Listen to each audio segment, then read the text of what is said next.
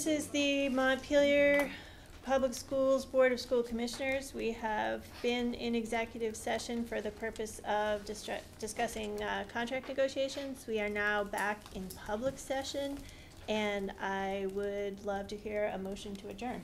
So moved. Seconded. All those in favor? Aye. All righty, over to Jim. Okay, so I move to call to order the Wednesday, January 17th, 2018 meeting of the Montpelier Roxbury Public Schools Board, opening at 7:07 p.m. And although this board doesn't technically run the school yet, I do want to echo what Michelle said at the opening of the Montpelier Public School Board, that yesterday was a very tragic and heartbreaking day for the school and the community. Life was lost very sadly, but I do want to express my deep gratitude to everyone in the community, and especially the people at this table and this school who worked so hard to make sure that everyone was safe, and that a very difficult situation was managed with real grace and calm. And I think we have a lot of wonderful people who really were heroes yesterday in terms of making sure the situation was handled well. And again, it's a heartbreaking moment for the community, and I know there's going to be a lot of grief and further discussion, and I just want to encourage students and faculty and teacher and everyone else who was part of that very stressful day to make sure that they reach out and talk to people if they're feeling they need to. So again, thank you to everyone, and you cover your jobs, not expecting these things, but everyone really stepped up to the plate, and this is why our teachers and principals and superintendents and are amazing people. So thank you. Thank you. So the first item on the agenda is public comments. So anyone, any comments from the public? We have a few in attendance. Great. Moving on to item number 3. We're going to discuss and approve the FY19 budget, and I know I've done this a few times before. Sometimes Brian starts, sometimes Grant starts. Grant's going to take it this time, and I'll give the table to Grant. All right, thank you. So tonight is an abbreviated version of the slides. I only am highlighting the things that changed since last week. So we bypassed the district overview slides, which basically cuts this in about a third. So here's the outline of what we will discuss. So a much shorter list, and I'll just go right into the changes. Not many changes. Unexpectedly, I got notification of a few announced tuition rates for career centers, specifically an increase in Berry, which I didn't know was coming. So I did have time, since I got that notice, to roll in their higher tuition rate into the budget so that we won't have finish under budget in that line. So I increased Career Center tuition $7,200. We discussed at the board meeting last week to reduce the amount of the bond, which reduced the bond interest in year 1 by about $5,600. I got the updated small schools grant number, which I alluded to last week, so that was an increase in revenues of about $8,000. So you can see these are very small changes. Whenever I recalculated the tax rates, it didn't change the tax rates. It wasn't significant enough to. But those are the changes from last week. And we'll spend more time probably on the bond slides than any others. So the at a glance slide, what's in green are the numbers that changed. The operating budget a little bit higher because of Career Center tuition. The proposed bond line is a little lower. It was 123, now it's 118. And the non-tax revenues is a little higher because of the small schools grant. That's why those are highlighted in green. So on the expense side, this slide is just used to show the number that I'm tracking to, which is that 23,084, 695. The pie chart didn't really change. I think tech center tuition was enough to go up 0.1%, but the other numbers didn't change. And this slide, you can't really see the difference in. The program expenses detail, the only number that's really highlighted at all is the Career Center tuition line, which changed. All the other numbers are the same as they were. So just wanted to be transparent in showing the changes, but they aren't real significant. On the revenue side, there's two highlighted areas. In green is the small schools grant, which is up from the last time and is very close to what we originally estimated. What's in yellow is the transportation aid. I still don't have a number from the Agency of Education, but when I do get that number, I'm confident it's not going to be much different than this, and it wouldn't be enough to make a change to the tax rate anyway. So I think we're okay with going forward with the budget with that one unknown. For the bond, so I expanded a little bit on the bond slides. Hopefully it's useful. I decided to start with a little bit of background to discuss kind of what Michelle had brought up, that what's on this list are things that were on the long-range plan and have been there for a while. We've done the preliminary work, so they're ready to go for a bond. The second bullet is just an explanation about Main Street Middle School. We have projects, we have done projects, but the way we built this bond was to try to limit the number of locations so that we could get the highest value in negotiating contracts. So once again, the less locations means less overhead, more value. The sub-bullet there for MSMS work is just highlighting the fact that we are not ignoring the middle school. We've spent about $1 million, or will spend about $1 million, between items that were taken care of from 2015 through what you have seen previously in the capital plan for 2020. The bathroom renovation that will happen in the summer of 2019 is probably the same time that a lot of the work for the bond is going to happen. So the timing is the same, it's just those requirements are in different places just to try to be able to negotiate a better price. The third bullet is talking about the fact that the board decided to reduce the bond by $145,000. So it is now $4.9 million. We assume we can absorb that 145 without changing the scope of the bond. And the sub-bullets kind of go into that. If we can save on general conditions by packaging all of the high school projects at one time in one contract, then we should have less mobilization supervision costs. It would also allow us, the most optimal time to get a competitive bid is January, February.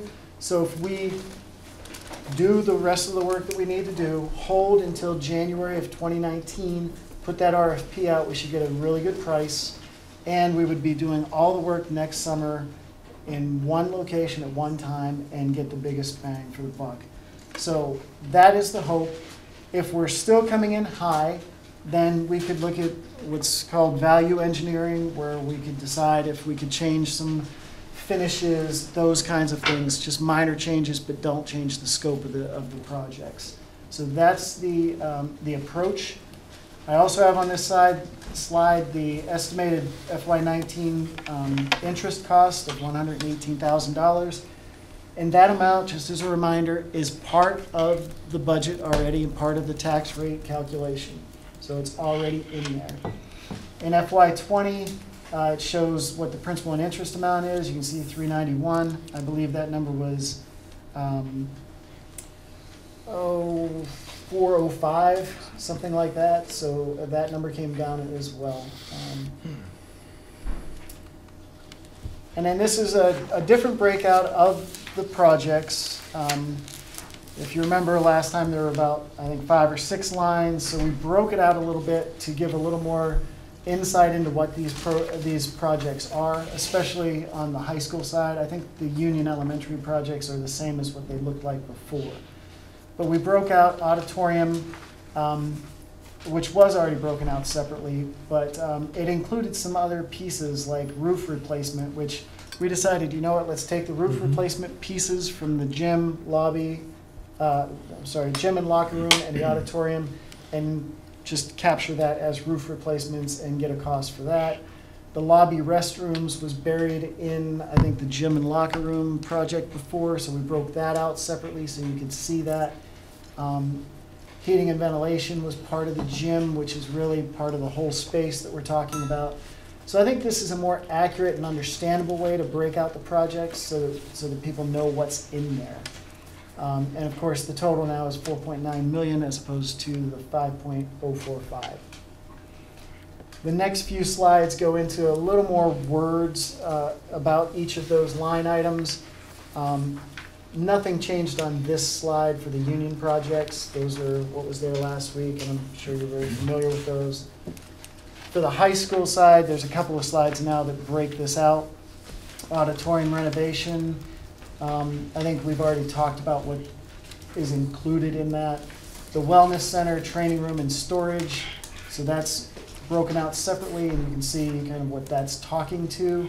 I did try to put in here some associations with kind of the driving force behind some of these things, like safety, access. Access meaning one of the weight rooms is on the second floor, so it's not handicap accessible. So those are some issues. Personalization is because this would allow for personal wellness courses, which are wholly personalized PE classes. The training room and storage, that's self-explanatory. Storage would go up on the second floor, so we wouldn't have to worry about accessibility. That would just be staff that would be utilizing that. The locker rooms, as well as some offices, and the family restroom, which is accessible from the hallway and would be a nice added touch for when you have, basketball games, those kinds of things. So you can see refigures the locker room space, which is safety and equity because it's a very large space with a lot of blind corners, so it's more easily supervised. And from an equity perspective, there will be more, there's not going to be what's referred to as a gang shower. There will be personal shower spaces, personal areas for restrooms with stalls, changing areas. So it's not all out in the open. So I think from an equity perspective, it's more user-friendly. Phys ed and athletic director offices are redone. A multi-purpose space with bathrooms, so that could be used for officials or any faculty member that, as a matter of fact, we were talking about lactation space, perhaps, those kinds of things. And there is a ski storage area, which we currently have, it's just relocated. And the family restroom will be gender neutral, like I said, right off the hallway, kind of across from the lobby bathrooms. Classrooms, we talked about this a little bit. There's going to be a classroom on the PE side, which can be used for PE classes, health classes, team meetings, or other requirements as they pop up.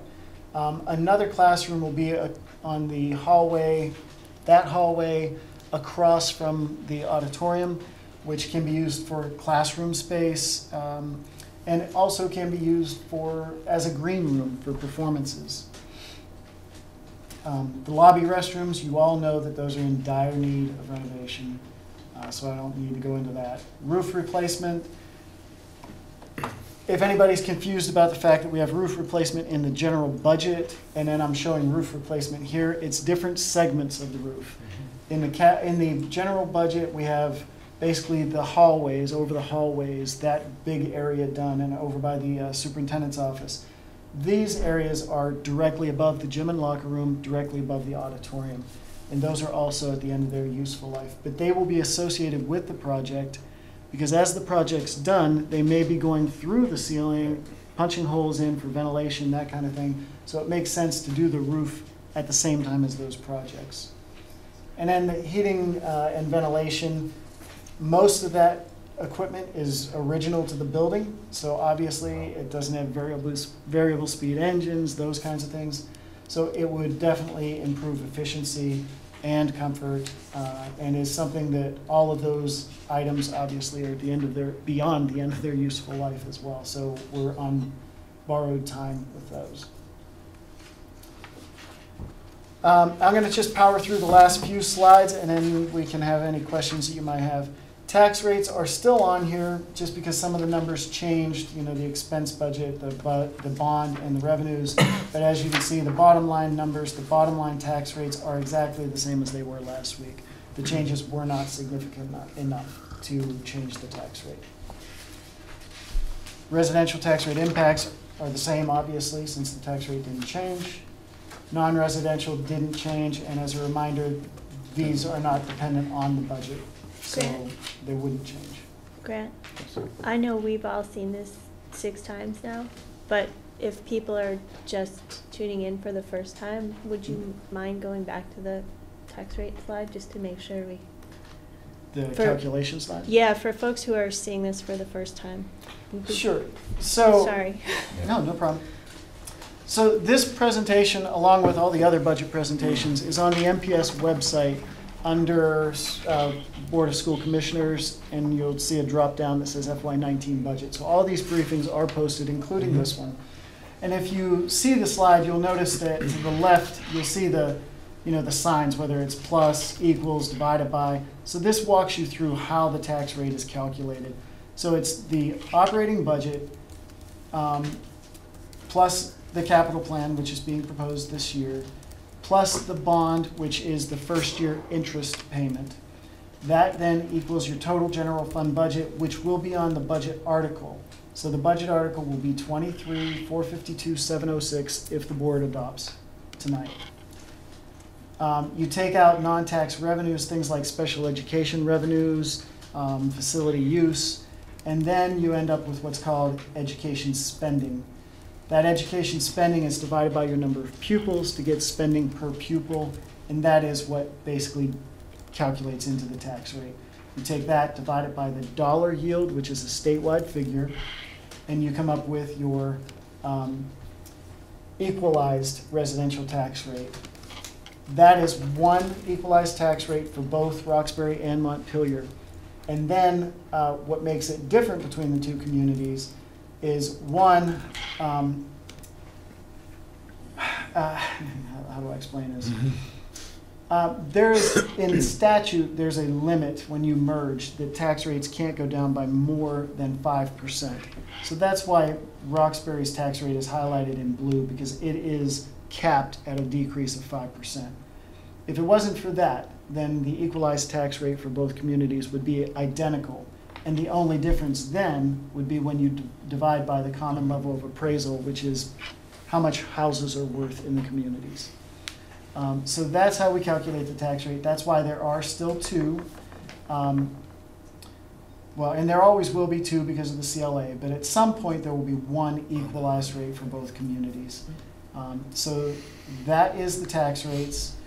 On the next slide, I take those tax rates for Montpelier and for Roxbury and show the impact. And you can see it's just looking at if your house value is 100,000, 200, or 300,000, and it basically just shows how much your tax rate would increase or decrease. So for every $100,000 in property value, a Montpelier resident will pay $43 more than they are this year. That's a 2.6% increase. I think it's 2.6. It is. Yeah, just did the math, it's 2.6. For Roxbury, it's $25 less for every 100,000, which I think is 1.5% decrease. And the note that we've been highlighting at the bottom here is that most people in the state of Vermont do receive an income sensitivity credit. So those impacts that I'm referring to are basically worst case scenario, because if you receive an income sensitivity credit, then your impact would be even lower than that. When you said that this was on the website, is this newest one up Yes. on the website? Thank you. Yes, posted it right before I came here. Non-residential tax rates, we show it, but it does not relate to the budget at all. That is very much easier math to do. There's a statewide non-residential rate of $1.629. It's divided by the common level of appraisal in each community, and that's it. So the budget could be $1 million higher, $1 million lower, it doesn't matter. The non-residential tax rate is what this chart shows. And it is a fairly significant increase based on the statewide base rate. And I should say that both the dollar yield and the non-residential base rate are the best guess that we have right now, but they could change because those are set by law. But they won't change between now and town meeting day. And these are the numbers the tax commissioner has proposed. So we believe this is as good as that gets. The outlook slide hasn't changed, but it's just another reminder of kind of what we're looking at. We're not just looking at FY19 tax rates. We're trying to figure out how we can stabilize tax rates well into the future, especially given that the tax incentive of the merger decreases by 2 cents every year. So as that tax incentive drops, we need to figure out ways to either increase other revenues or decrease expenses to try to stabilize that tax rate so that we're not seeing large increases every year from now until, for the next 4 years as this phases out. And in that light, you can see some expenditures. We're talking about tracking some of these decreases that we're going to see. Grade 9 through 12 tuition for Roxbury students who are grandparented. Every year there's going to be less students that are going to be have school choice and more students that will be in our schools, so we won't be paying that tuition. We increased one-time facilities projects significantly this year in the budget. Those one-time facilities projects can come out in future years. It helped us to take care of some deferred maintenance, but it also helped us to build in some expenses that we know we could strip away in the future. Bond expenditures, the existing bonds are pretty level, as this mentions. The new bond will create a large increase in 20, but then every year after FY20, it will go down as interest goes down. So what we're tracking right now is looking forward to FY20. How can we reduce expenses to offset the 2 cent tax incentive drop and the increased bond? And we think we're there. We think we have a good plan to keep the tax rates stable. The budget summary hasn't changed, 1.3% increase in per pupil spending. I will warn you that when you see the budget article, you won't see that 1.3 in per pupil spending because legally they wouldn't consider us to be able to compare because we didn't exist last year. So we've done the math and looked at Roxbury plus Montpelier equals X and then compared it to FY19. But legally, since we didn't exist as an entity, there won't be that reference that you're used to that says an increase in education spending of whatever percent. There'll be some note in there saying we can't do it because we didn't exist. Residential tax rates increased 2.6% in Montpelier, decreased 1.5% in Roxbury. Like I said, based on final equalized pupil counts, I think we're probably safe to take the words final in quotes out of there. We were concerned that at the last minute we might get a new number from the AOE. We kept getting new numbers last year. I think we're good on equalized pupil count. Once again, the dollar yield is set by law. The local common levels of appraisals are set, so that should be safe as well. So that's it. The last slide is just giving you the numbers so that if somebody wants to make a motion, you can. Hopefully you're comfortable with this version of the presentation. But before you make that motion, I will turn it back over to you to see if there are any other questions or concerns.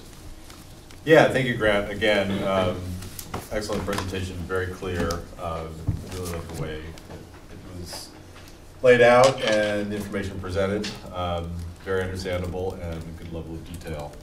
And I also really appreciate the breakdown of the bond. The breakdown, I think it explains it a lot better and gives a better picture of what's contemplated and what that money is intended for.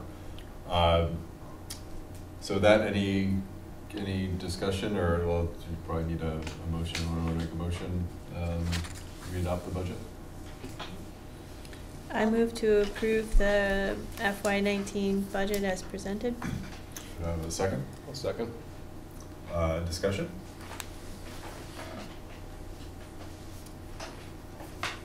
This is just a motion on the budget, not the bond, right? Yes, just on the budget. Although Well, the the budget budget includes the bond. the interest for the bond at 4. But we have to separately. But don't we have to approve- do two motions, one for the budget and one for the bond, for I example? would No, think so. one for the budget and one for the articles, one of which is the bond. Right. Yeah. So we don't have to separately approve the bond? Let's separately approve. Let's separately Just in approve the case. bond, yeah. It's not gonna hurt to do it that way. It doesn't, budget and then the articles. I can't, it can't get us in trouble. No. It might not be required, but it can't get us in trouble. I think in the past, we've just approved the articles, honestly. Agreed. That's okay. That's- Yeah. I saw a hand motion. Well, I was just suggesting we could approve the bond, then the budget, then the Articles. articles, if we wanted to go Sequentially. through that detail. Okay. Well, we already have a You have motion. a motion on the table. A motion And on the it- table. For the budget. Is Should there we- further discussion?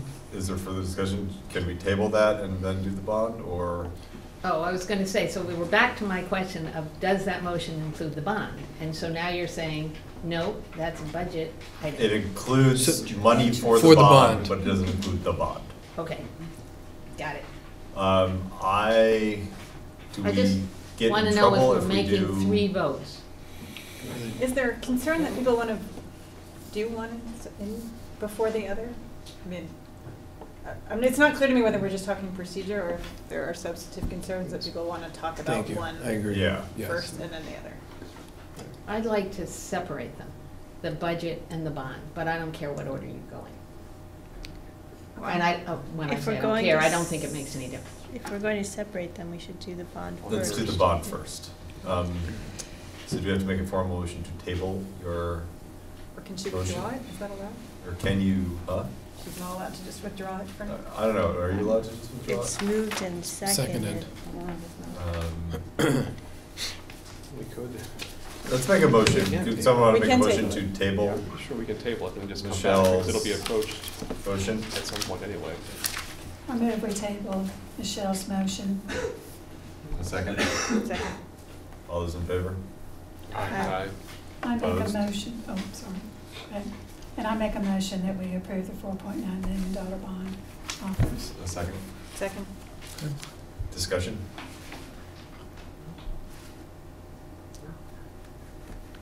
I All think those the in favor? presentation is improved. Huh? I think the presentation is improved. Greatly. Yeah. All those in favor? Aye. Opposed? Now, Michelle, now that we've pulled your motion back, you want to put it back on the table for us? Is that my job? I think that's. I said it can be your job. I'm offering it to you. I'm just checking. Now What's the it's procedure for So- untabling a motion? honestly- I don't know. I this think- Yeah, I think it's the chair, but Yeah. The chair that puts it back on? I believe so. You would run the meeting, so. Okay. Can I just You can- unilaterally put it Put back her on the motion table? back on the Back table. to- Okay, Michelle's motion is back on the table. It has been seconded. It has been seconded. Further discussion? So, further discussion? All those in favor? Aye. Opposed? I oppose. And I wish to say I oppose only because since we are asking the community to approve a bond, which will cost a good deal of money, I think we should have been really conservative in our budget. And I feel that adding the equivalent of 8 full-time people for only 40 new children is not conservative. Thank you.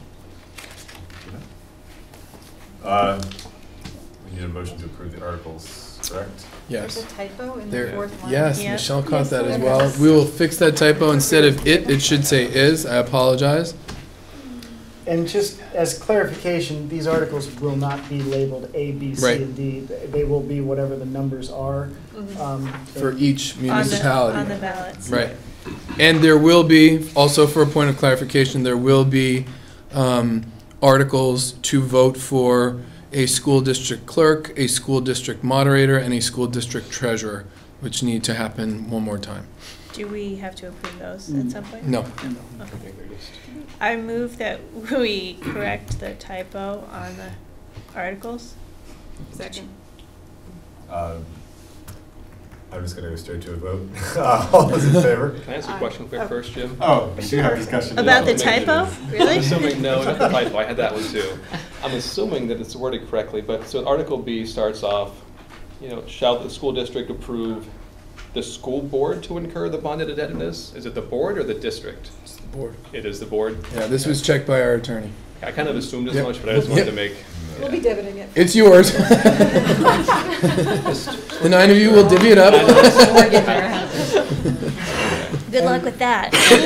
And what is in bond font has to be in bond. It's Bold. In bold, sorry, bond. Bond What's- font. What's in bold It's the vinegar. font has to be bolded Right. per statute. Statute. So.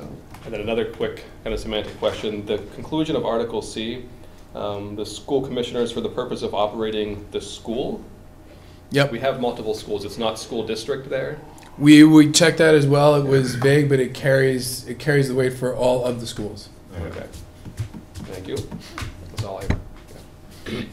So any further discussion about what the meaning of is?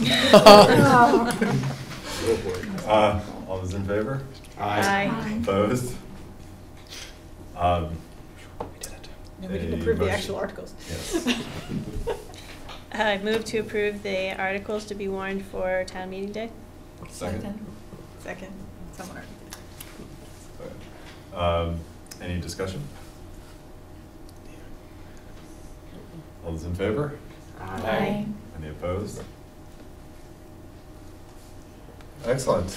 Well, congratulations. Thank you. Have a Thank budget. you. Congratulations. Before I leave you, I just wanted to say thank you very much. I know going through the same information has been trying, but I appreciate your work. And I just gotta say thank you, Grant. You were amazing. Every time we open our mouth, it's way more work for you. And you came back every time and hit a home run, and Brian too. Both you guys are an amazing Great team in this team. budget process. I actually cannot be happier. So thank you. And Grant, I want to add to it saying this project description is much easier to explain to the community what they're paying for, and I think that was why we wished it. So thank you very much. I know it Well, was thank you more for having me do it, because it kind of forced the issue, and I think it is a big improvement. So thank you very much. Have a good evening. Thanks, Grant. Thanks, Grant. Yeah, and just a reminder to the public that while this is a new district, or a new board voting for a new district, this budget that we're approving will apply for the schools within Montpelier and Roxbury. So for the Roxbury residents, this will be the budget for the Roxbury Village School. And for Montpelier, this will continue to be the budget for the 3 schools in Montpelier, but obviously under one umbrella. So just in case there's any confusion in the public out there that this budget will cover the Montpelier and Roxbury schools for the next fiscal year when these 2 And it'll be voted at town meeting day, the Mhm. same way that, at least in Montpelier, has been typical, and same in Roxbury. Yes. And it will be one vote. The votes will all be counted, Correct. but they will be broken out separately, so the towns can see how each town voted, but the votes will be counted cumulatively. And again, thank you. Thank you all for the great work on the budget and the bond. So item number 5, I think is pretty quick. We have, we discussed a few meetings ago, putting together a transportation committee with some members of the public. Lisa and I have done some reach out to the community. We have 4 community members that we would like to propose be on that committee, and then also we have a first date for the meeting of that committee. The 4 members are Ann Watson, who's a civic council member and also a teacher at the school. The Ken Jones, who we all know and love, but in addition to being a former member of this board, he right now is working very closely with the Net Zero Vermont and Sustainable Montpelier initiative, which is obviously very concerned about cleaning up Montpelier's transportation sector. Jim Hutton, who is a resident of Montpelier and has, with a middle school student, has been very interested in the transportation issue, and he also lives in a section of town where walking and biking to school is difficult, and with middle school and high school students, transportation is an issue.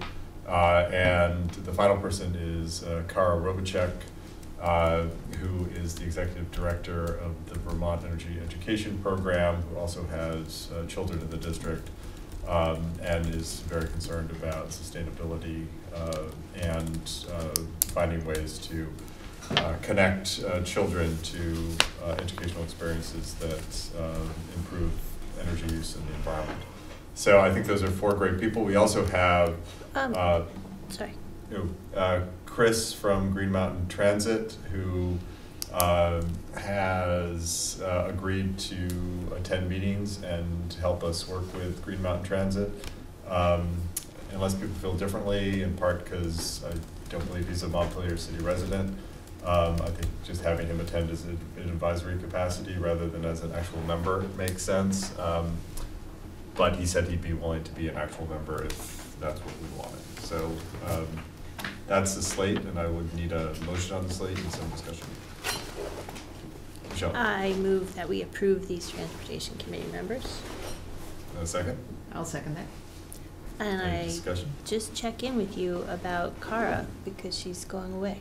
We have Kara and I have discussed that. Okay. We were going to try to structure the meeting so she can participate by Skype, and she said she's Okay. willing to do that from Scotland. Okay. She is coming back. away. Yeah, Yeah. she's coming back. At I mean, the end of this. it's 6 months, but It's it's 6 sort of months. like the term in which you're doing the work. Yeah, So. she said she is willing to participate by Skype if she misses a meeting or two.